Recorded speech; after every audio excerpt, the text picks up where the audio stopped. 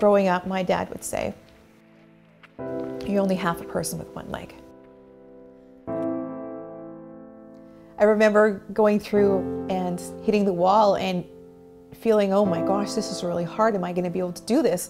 And you talk yourself out of that wall and you tell yourself to keep going, and you keep methodically doing it. And eventually you break through that wall and it becomes a lot easier. Sometimes I think she's just too hard on herself. It's okay to lose sometimes. It's okay not to finish. There are so many sports and so many things I can do with one leg that are phenomenal. I look at it and I think having one leg maybe gives me some advantages that you wouldn't normally have.